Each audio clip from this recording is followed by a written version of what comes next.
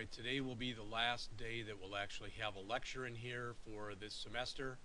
So beginning next week, you are to be finishing up your copy of the Corba site and then starting to work on your own project.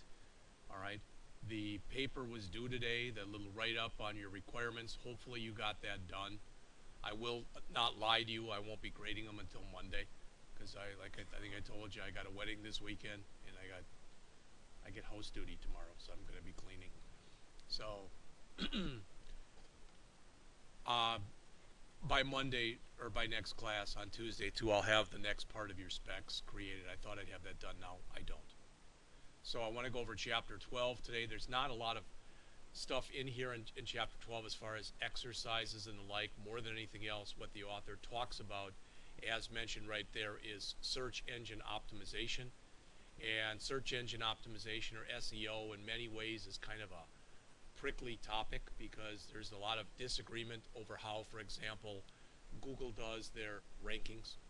All right, and they try to keep it as secret as possible because they don't want to let that out, because then everybody would try to use whatever their secrets are to get, to get their stuff on the front page and get themselves a higher ranking. So as mentioned here, there's 5 different chapter objectives. They talk about how to optimize your articles, how to add metadata to your content, even though they've already talked about that a little bit, using search engine friendly URLs, creating internal hyperlinks, and redirecting visitors to updated URLs. And one thing they mention here is, first of all, there's no magic fix. And not only that, if you're trying to optimize for different search engines, the way that you might optimize for one search engine isn't necessarily, for one company is not necessarily the way you do it for another one. All right. And hopefully this goes without saying. It says the first and foremost SEO rule is to have, make sure that you offer a site with great content. Well, one thing is, to me, especially with the advent of mobile and mobile apps, that's one of the reasons, believe me, I'm glad that we're getting into this stuff, is to me this is a whole new niche market. And there's all sorts of stuff.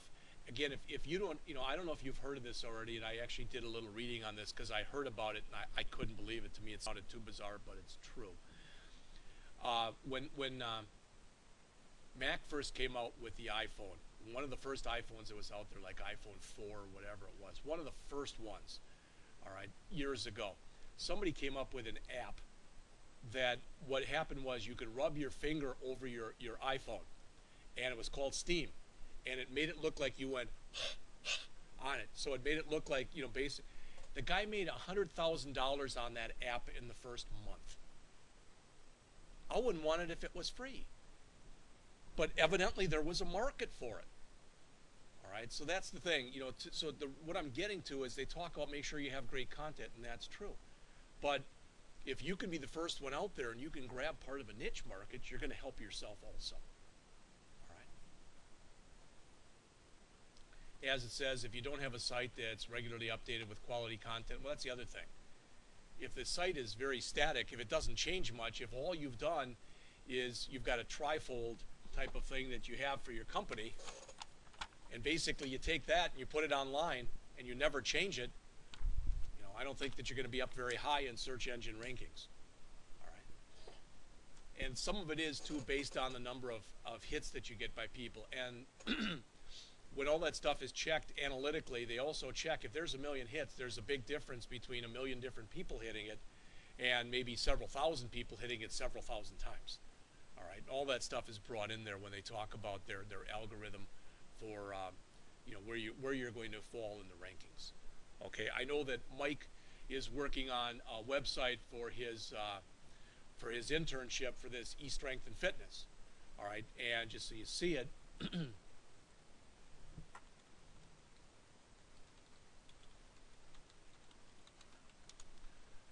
It's eStrengthandFitness.com, and the guy has been in here a couple times. You may or may not have seen him, but this is the brainchild of Dr. Joseph Areola, who is a chiropractor out of Janesville, and his brother. And it's basically what it does is it offers online fitness. All right, and they try to change it up a lot. But this kind of thing is starting to get more popular. You can type in online fitness and find a lot of them. So one of the things that Dr. Joe told Mikey was, he said, could you optimize this? All right, for search engines. And I printed some stuff out. Mike has gone and done some looking on his own. But again, it's a WordPress site, so the way that you're going to optimize things for WordPress isn't necessarily the same way you're going to optimize it for Joomla. All right, which isn't necessarily the same way you're going to optimize it if it's a straight HTML5, CSS3, JavaScript type of site. So, as it says, search engines are probably the main tool that people will use to get to your site. You know, and it's the old idea, you know, you don't know about it, Google it type of an idea, okay? To add the site to their database, search engines use software to scan the web looking for relevant content, all right?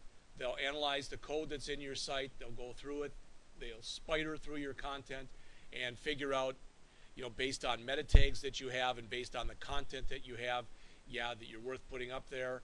But a lot of times when you come up there, if you're a small company and you're trying to fall into a market that's got a lot of companies in it, you're not going to fall on the first page. You might not fall on the second page. People might have to when they're searching for you, might have to put in your company directly in order to be able to find where you are. As they mentioned here on the bottom of 354, all these techniques boil down to increasing visibility. You want to make it as easy as possible for them to go in with their robots and spider through and find what it is they're supposed to find. So some of the stuff they start talking in here, they mention what they consider at least to be some best practices. The first, it says your article title. Make it meaningful. I remember years ago, I was taking an English class. I must have been like a junior or a senior in high school. And what the teacher had us do one day was he had us go in and we each picked names, all right, or half of us picked names. And whatever name we picked, we had to interview that person. We had to write a one-page story about them, and then we had to present it to the class, okay? And he didn't tell us really much more than that. And then right when we also had to turn it in when we were done. All right, and I remember because my story was about a guy I knew pretty well, Mike Gelhausen, a good guy, and everybody for some reason called him Gilly Pig. And what I should have done is that should have been part of the title of the story. But right at the end, he said, oh yeah, you got to have a title too, right before we presented it. So I called mine Mike Gelhausen, the man. He took off big time because he said that was not only a bad title, it was a stupid title. And I mentioned throughout the thing that it was a Gilly Pig. And he said, if you'd have called it something like, what the heck is a Gilly Pig? I would have gotten more points for it.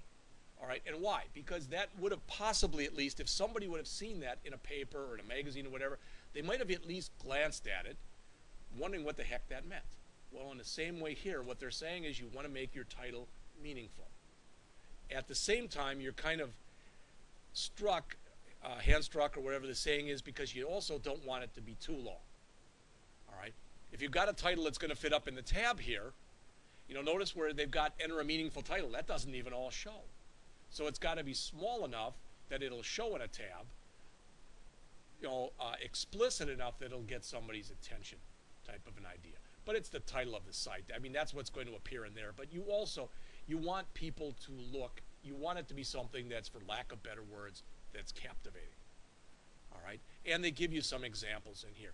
Not only should your title of your site be something that makes sense, but the title of articles that are in your site, if you're going to use something like Joomla, should make sense. All right? And one thing that the author has done, I don't even have the Corba site up and running right now, but hopefully you've noticed this, is the titles, by and large, the titles of the Corba site have been things that have pertained to art, right? And if they've been on art lectures, they've been having something to do with an art lecture. All right, and if it's some topic on bad art, it's been something like hideous still lifes or whatever. It's been something like that. And again, hopefully that goes without saying, I'm going to expect you to do the same thing. In other words, if Mark does his on the Green Bay Packers, you know, there's probably some really good articles he could grab. He could either create it by himself or he could go and grab them from that are out there on the web.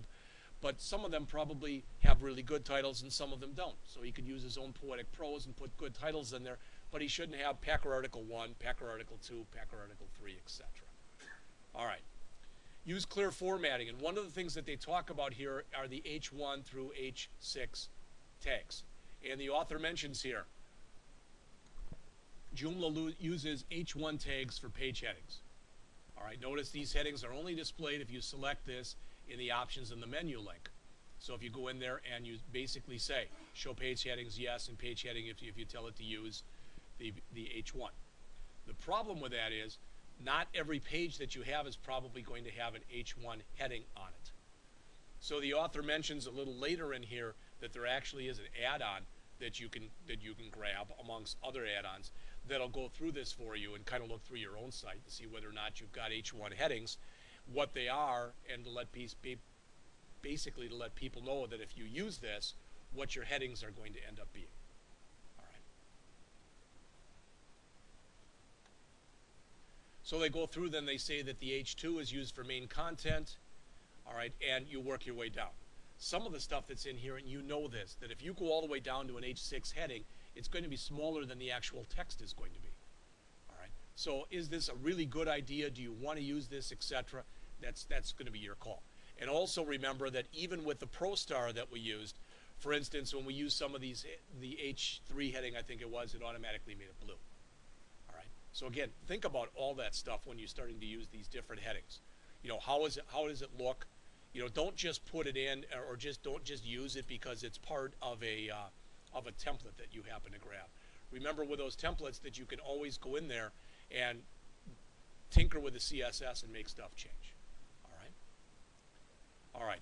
So optimizing the use of H1. This is what I mentioned. It says if you want more control over the heading tags in your site, there's a great free plugin available called Header Tags.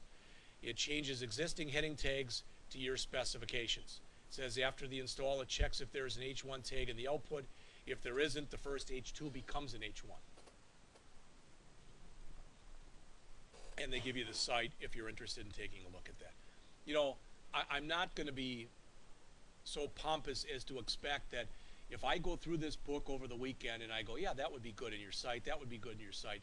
And with 12 chapters, let's assume, I'm just grabbing this number, that let's say that there's really chapters 1, 2, and 3 was just what's Joomla about, adding Joomla, etc. So about 9 or 10 chapters. Let's say I grab approximately 5 or 6 things per chapter, okay? And I say you should have these 50 things on your site. I'm not going to have time to check all 50 things. All right, so are you going to use all 50? But I'm going to be kind of like a search engine. I'm not going to tell you which of those 50 I'm going to look at. And I'll have my own little things in there where for Mike's I might check these 10 things, for Mark's I might check these 10 things. But if you've got a decent looking site that does most of the stuff that we've done in this book, and you've added your own template, you've added your own content as opposed to using lipsum.com, etc., you're going to do fine. All right. All right. Again, try to regularly add quality content to your site. Search engine spiders visit your site regularly. May or may not be true. A lot of that's going to depend upon the type of site you have. And again, I'm going to be willing to bet you if a search engine does visit your site frequently and you never change the site, it's not going to visit your site frequently. All right, it's just that's the way that it's going to work. All right, images. Well, things like alt tags. That's to be expected today. We've talked about this kind of thing before. Again, what I'm about to show you right now, this shouldn't be anything at all that's new. So if you come through there and you put in an image tag, so if I say image, source equals my image.jpg. All right, at a minimum, you should be adding to that, alt equals picture of my dog or whatever it happens to be. But it's also not a bad idea to put in the width equals 550 and the height equals 630 or whatever. And again, when you're doing that, you're optimizing it for the browser. I'm not going to be that picky that I go in and if I see your images, first of all, if you have a lot of images, I won't have time to look at every one of them. But I probably will grab at least 1 or 2 and make sure, you'll have to have, of course, the source tag. But I want to make sure you are putting in things like the alt tag. We've talked about this before. You put that in not only because if for some reason this doesn't exist or you've given it a wrong path or whatever, so you've got something there, all right? But also it's got the tooltip that brings it over, and also it's done for accessibility reasons. This shouldn't be new stuff to you. And again, Orinda should have talked with you about this stuff when you talked about image tags in the 157 class. We've talked about them a little in some of the other classes. I've been trying to really impress upon the first year people this kind of stuff. If you build a site for accessibility from the get-go and you put in at least the minimum things you should put in, all right, you're better off. And again, you may or may not know about it, but there also is a title tag that you can put into not only an image, but just about every kind of tag there is. And you can put more in there than you'd put in an alt tag. And those title tags, again, are oftentimes used by, for instance, browsers for the blind. So you can put a lot bigger thing in there that tends to describe something to somebody. I watched The Voice on, it was either Monday or Tuesday, and they had a guy in there that he's blind. And that's the first time I've seen a participant on that show that's blind. And he mentioned that when he was born, he had sight. He basically, I think he said that he lost the sight in one eye fairly young, and in the other eye he was playing with a friend, and the friend shot a squirt gun in his eye, and it must have been with a lot of force because it detached his retina, and he ended up losing his vision in that eye also. The point is, that person originally had sight. So if you use something like a title attribute and you describe something, probably they could have, as the saying goes, in their mind's eye, get some kind of an idea of what that image looked like. If you've got someone who's been blind since birth, you might give some kind of a description. That may or may not help them. I don't know. All right? Am I expecting you to have a title? No. But if you're going to create your own site, Kelly had talked about this for some of the, converting some of the sites that he's working on for other people, maybe a vet's site or a site, I think you said, for a family member or whatever. You might want to consider something like that. But again, you want to always consider your audience. If I've got a site that's literally going to be it's going to be a site that's of all the pictures I've taken during my life. Probably a lot of people who are blind aren't going to want to go to that site. All right, but if it's some kind of an e-commerce site, I might want to put something like this in because, I don't know if the people going to my site are blind or not blind. To be honest with you, if I'm trying to sell a product, I don't care. I just want them to go to my site and spend money.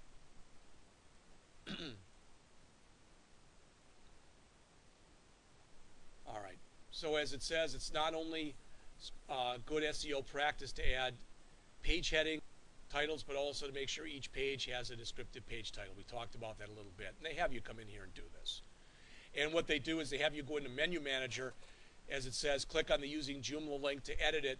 And the idea is when you do this, and you take your mouse and you put it over the site, it's going to put up some kind of a title in there. All right, again, some people would say that that's actually distracting to see that. And unless you're going to write something, I mean, if you sit there and the title up here is Corba, and if you put another title in here, so if they mouse over something, it says Corba, what have you really, what have you really done? You've been kind of a pain in the butt. But up here, if it says Corba, and down here when you set it up, if it says collectors of really bad art, that might be something that's worthwhile. Again, it's a crapshoot on that, and it's always something that you have to come up with and say whether or not this is worth you doing it or not doing it. All right. Next, they come in and talk about adding the site name to the page title. And they mention that if you want to do that, you can go into Site, Global Configurations, Site Settings, and they have you do that. So again, the site title, what they're saying is if you want that to be put in here. All right. So when it comes up on the screen. Again, I'm not saying that's a good thing or a bad thing. But this is the kind of thing that as you are a developer, the problem, I think, is, to me, it's very hard when I develop something, regardless of how simple or how hard it is, for me to be objective about things that I do. All right, I'm noticing already when I'm starting to grade, and I noticed it with some of you also, that when I start to grade the first year's people's their stuff, all right, one of the reasons in the 157 class, we went over how to do a page.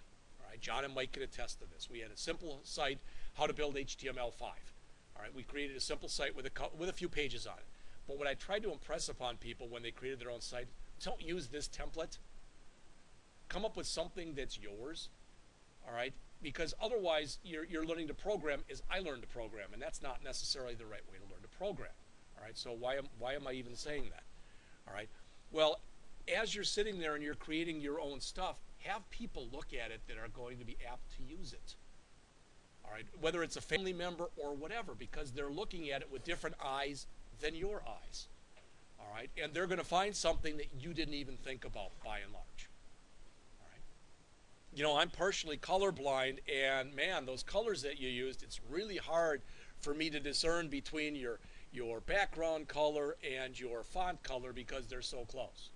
Whereas I'm not colorblind and I didn't see that kind of an idea. All right, metadata we've talked about a little bit in earlier chapters. They mention here, it says, up till now you focused on the actual content. Remember that metadata is things that you don't see, as they mention here, unless you do the view page source. It's stuff that's put in there ideally for search engines, that they can go through it. And the idea is, it's always been my understanding at least, that when they're going to go through and spider your site, the stuff that you put in there for your description and your keywords, that's going to be put into some kind of a search engine database. And as they go through and look, they're making sure that your pages actually have the content that you put on there. So in other words, that you're not putting in false content up in your meta tags because you're trying to get into a lot of different pages. And then when they go through and spider your actual site, you don't have that content in there. All right? And again, there's more to it than that. All right? So as it says, in Joomla, you can enter metadata on 4 different levels: site-wide, for individual menu links, for individual categories, and for individual articles. By default, it says Joomla only has some dummy metadata with a short description and a few Joomla-related content keywords. All right? And again, I'm even doing this with the people in the 157 class. And at least the book that I'm using, we're working on this. I don't think I have it up anymore, but it's the same one that you guys used last year, and this is where I took it from, that Joe's Pizza site. But we built the entire thing, so this is what they're working on. It's got a home page. You might remember that from last year. An about page with some video that we're going to be adding into it, a news page, a menu page with pictures embedded in there, and that's a table, a location page which has got some geolocation, and a bookings page. And what's neat about the bookings page, it's not in there right now, but they even use local storage and session storage so that once you put stuff in here and you come back to it, that data persists. So it's a lot of different stuff. But the reason I'm telling you that is when we go through here and we view the page source, there is metadata in here. And at least what they've been shown for the description is, it may not be the best description, but it's a description and it pertains to what the site actually is about. And when you come in here, I've mentioned this to them already, that if Joe's is known for their pizza, especially their pepperoni pizza, yeah, you'd put that in there in content along with some of the stuff they've shown there. But let's say that starting next month, Joe introduces boneless wings. You'd want to add something like that in there. All right? And, you know, even things like for metadata, if you want to put your name in there. All right, that's not going to probably help with search engine optimization, but there are a lot of different meta tags that you can use. So at least they've been exposed to them. A guy asked me the other day, you know, are you expecting a lot of stuff as far as that stuff behind the scenes? No, not now. But the idea was at least you've been exposed to it. So if somebody says, geez, we never talked about that before. No, we talked about it. You just forgot about the fact that we talked about it. All right.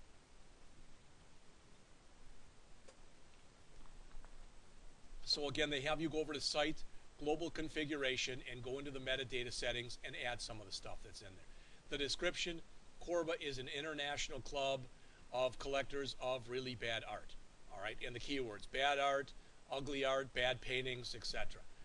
And if you remember, because we worked on this in an earlier chapter, it's kind of interesting they put down here for the keywords bad art, ugly art, and bad paintings, because last time they put art and they put paintings.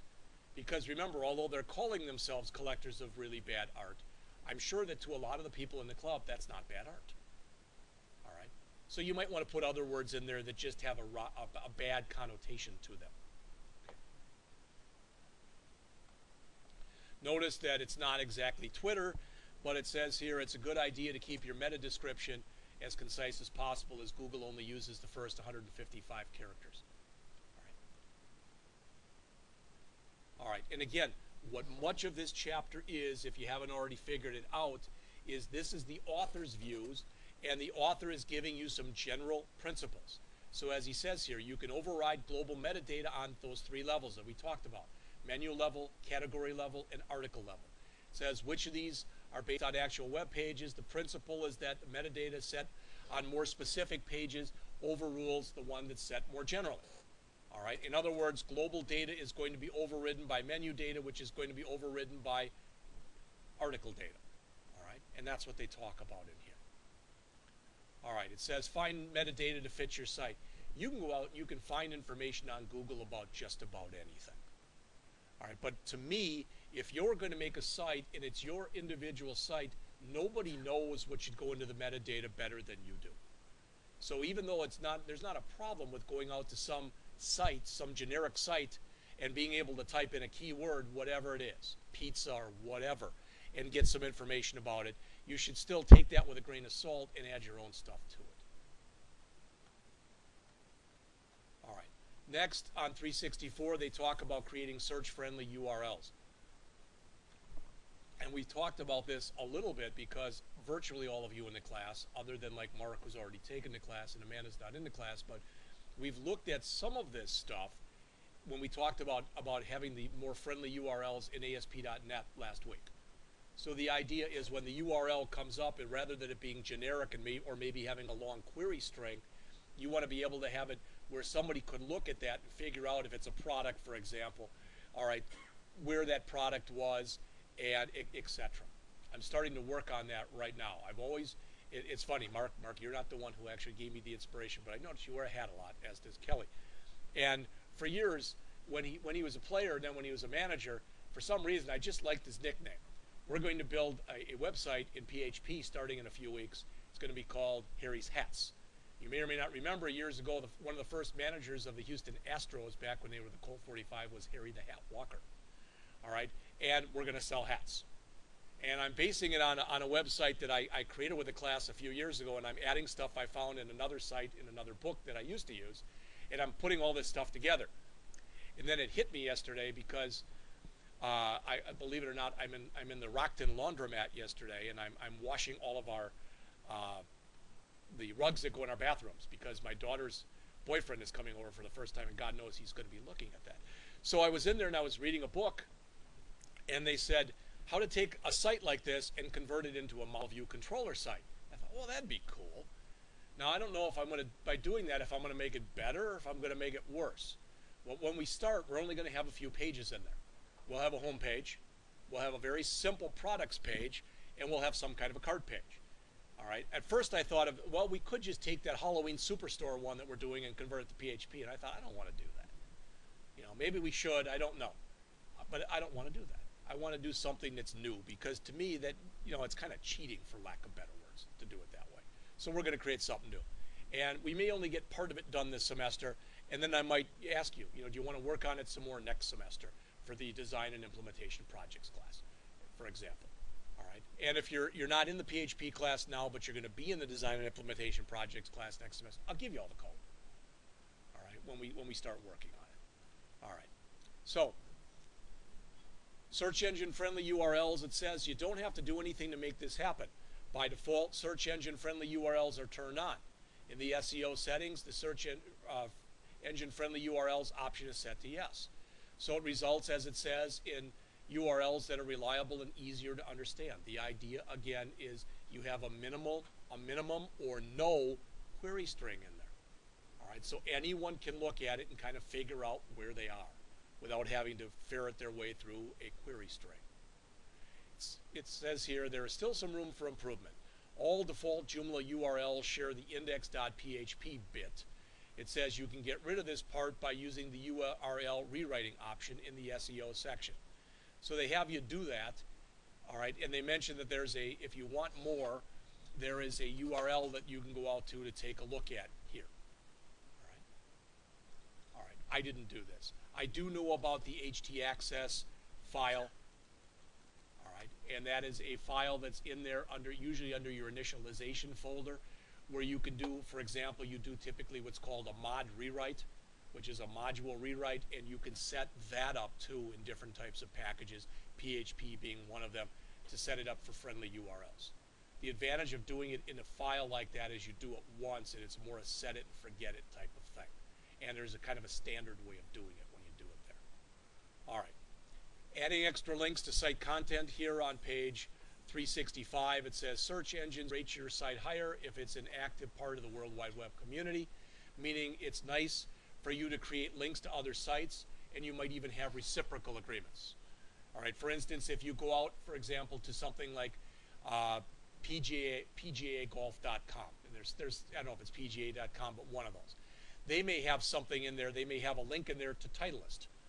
All right, for Titleist golf clubs, etc., Titleist golf balls. And if you go to Titleist site, they may have a link backwards back to the PGA site. Those are reciprocal kinds of URLs. All right, the more you do that, that's going to do two things.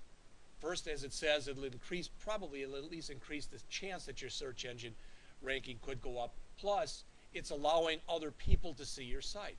Because if you link to it from somebody else's site, then if they're on that person's site and they happen to click the link, they can go to your site. And by you doing the same, you could also hopefully increase traffic to someone else's site. You see that a lot, where there's reciprocal types of agreement. All right. So as it says, one way to get the world to notice your site is to notify Google, Bing, and others that they're welcome to index all of your content. All right, all search engines have a service that allows you to submit your site. Another way, as it says, is more what I just told you. All right. Now, again, when you do that, occasionally you'll see this where you'll be on somebody's site and there'll be there'll be some kind of a rogue URL out there, and you click it and it'll take you to some site you didn't want to go to. All right, my brother told me this years ago, and if you'd have to know my brother to really appreciate this, that he clicked on one of those rogue URL sites, and it brought him out to some, the smuttiest site he's ever seen in his life. He said, Jeff, to be honest with you, I would have looked, but it was so bad. People doing it with animals and stuff on the front page, and I just got out of it. And he said, for some reason, when I went and tried to clear my cache, this site is still there as a member of my cache. I can't get rid of it. It's like it wrote it to some file someplace. Well, you'd want to check and make sure all the time that if you're linking to other sites, you're checking those links regularly. All right, and if other people are linking to your site, you want to make sure you're checking their sites regularly to make sure that indeed it is linking back to your site. All right. Another way, as it says here on 366, to create internal hyperlinks in Joomla by adding linked lists. Notice Joomla allows modules to allow you to add different hyperlinked lists. So yeah, you can add hyperlinks. We've seen a little bit of this. If you remember earlier, we had a thing there where an article where it showed some museum, and on the bottom we had hyperlinks. They told you to just basically put some, hyperlinks to Google or whatever. And I used BTC and Google and something else. All right, but that's another way that you can put external hyperlinks in there. And you could even create something like this. This is what they have you do. So these popular articles, ideally, in here what they're talking about is this would have a listing of popular articles on your site. Again, if you've got a very small site that's only got 2 or 3 pages, this isn't going to make a lot of sense. But as you know, many sites start small and they get bigger. So you could have popular articles links to your own sites. You could even have popular articles linking to other sites. So people, you want to know more type of idea. You could do that also. All right, and that's what they talk about here. All right. Redirecting visitors to pages that have been moved here. Well, again, the idea is, and you all know this, I think all of us have gone out to a site before where there's broken links. The worst place to have a broken link is on your homepage, because if somehow it's been changed or somehow it got corrupted from somebody else's page and they click, oh, it's either down for maintenance or it doesn't work, and now you've potentially lost business, whatever that business happens to be. So as it says here, Joomla has a component called a redirect manager that works with redirect. Notice, enabled by default. The manager and the plugin keep track of any page not found errors. All right. If that's going to happen, I want to be alerted. So if I'm the administrator and there's a problem with my site, I want to be alerted. I should be checking it on a regular basis. What's regular? I'm sure there are people that are checking all the links in Amazon every day. That literally, that's a big part of their job. links to internally and external links, because they don't want that to be, again, that gives your site a poor reputation. All right, especially if it's an internal link. Okay, you don't want that. But I would imagine that they're updating stuff all the time on there, and it would be very easy for them to have a broken link, to introduce it. Probably 99 times out of 100 or more, it would be unintentional, but it could happen anyway. So it says, let's assume you replace your old site with a brand new one. We'll try to figure out how the redirect manager component works by entering a non-existent old URL and then telling the redirect manager what page it should show instead. And that's what it's doing. It literally is doing a redirect. One of the things we're going to be getting to very quickly, if not today, then on Tuesday in the PHP class, is to use what's called the header option, where it's almost like a go-to, but it's the same kind of thing where you're redirecting the user to another page. Here you're doing the same thing, but it can be for a variety of different reasons. It can be that the page has got a broken link. It can be that for whatever reason that page is under construction. All right, and you just want to send them to a generic page. You've got 2 or 3 pages under construction that you just want to let them know that page is under construction. Check back soon. I know for a long time you'd see that they literally would have the little graphic of some workers, digging something, and it would say, under construction, and you could go out to a site and you'd see that there was a very generic page a lot of sites had. So again, they walk through and they show you how you can do that, and you can tell them that's where they're trying to go, but that's where you're going to send them, type of an idea. All right, and then finally, just about finished, the author says here, getting to know more about your site traffic, and they mentioned Google Analytics.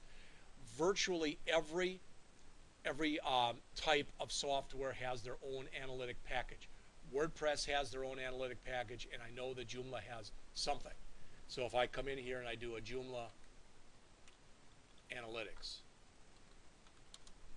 all right, it may or may not, but it may show me even Google Analytics, but I know there's got to be several plugins that will allow it. Yeah, that's nice.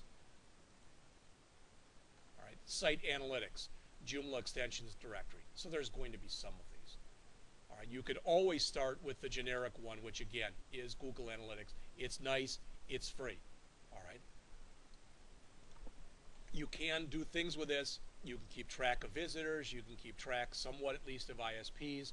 You can have reports that are created and sent to an administrator on a daily, monthly, weekly, or whatever kind of basis. But again, there are also not built in, but there are plugins that you can add for Joomla specific analytics also. All right. As it says, more resources, and they give you some other stuff. Mike, might even be the one that I printed off for you. I don't remember. But as it says, this is the Google Starter Guide to SEO. That's a great place to look. So if you are going to be creating a brand new site, but it's a site that there's already a lot of them out there, it's a place to start. All right. Again, what people don't realize, and I can say this, and I can sound like I'm getting on the soapbox. I get it. But what most people do when they develop a site is they develop a site like they program. And what I mean is, rather than sitting down and thinking about it first, they go in and start doing. They've got a really great idea, they mock up a couple pages, and they start working on it. The best thing that you can do when you're starting a new site is like the best thing you can do when you're working on a new program, is to sit and at least take an afternoon, draw something up on a piece of paper or whatever, think about what it is you're trying to do, and come up with at least a few different ideas. You maybe have heard me say this in other classes before, but I remember, because this is what I heard from a person who knew a lot more than I did at AT&T, that the first time we had to come up with our design specification, what we were told was to come up with 3 design specs, and they literally called them the Volkswagen, the Buick, and the Cadillac. The Volkswagen was the most bare bones. We could do it the fastest, and it would be the cheapest. The Cadillac was the most expensive and expansive. It had the most features and functionality in it, but it would be the most expensive. And then we had the Buick, which was right in the middle. And a lot of times that's what the customer wanted. All right, well, we would really like to have this Cadillac of designs that you have, but we don't have the money for it. We don't have the time that it'll take to build it. So maybe you build the Buick and then you'll add stuff later when you're doing maintenance or whatever. What I'm getting to is, so if you have at least a few different ideas for your design before you go in. If you start with one and it doesn't work, you can always matriculate over to another one. But if you start with an idea and you put, as the saying goes, all your eggs in that basket, and now for some reason that design doesn't work or you don't like it, now you're starting over again from step one. Don't get rid of the one that you did, even if you decide you don't want to use it, because it'll probably have things you can use. But all I'm saying is think about it and have at least a couple alternative plans. All right. So as it says there, they give you SEO tips for Joomla on the Joomla Blogger site. That's also a pretty good site, joomlablogger.net. All right. Again, with any kind of site that's a blog, a lot of times what you're going to have is you won't have people who use the site, you'll have fanatics. In other words, they think that you can use that site for everything in the world. There is. All right. The Joomla Community Magazine on SEO, browse SEO and metadata, SEF categories, just Google it to start with. All right. So I'm responsible now. We went through this, that keeping your website secure, in a different class. We went through that earlier. And Appendix B that's in here is on creating a bilingual site. Now, if any of you want to create a bilingual site, feel free to do so. I didn't even read that appendix. So what I'm going to try to make sure I do by Tuesday is I'm going to start retaping these, and I'm going to go back in and dig through each chapter and pick out a few things that I'd like to see you put into your site. So when you come in here on Tuesday of next week, that'll be out there. If I get it done earlier, you can look under the homework section, out both on the P drive and out on Blackboard. And if I do put it out there and get it out there on Blackboard, I'll make sure when I do that, I'll have a message that'll be emailed to all of you also. All right, so that's all that I had.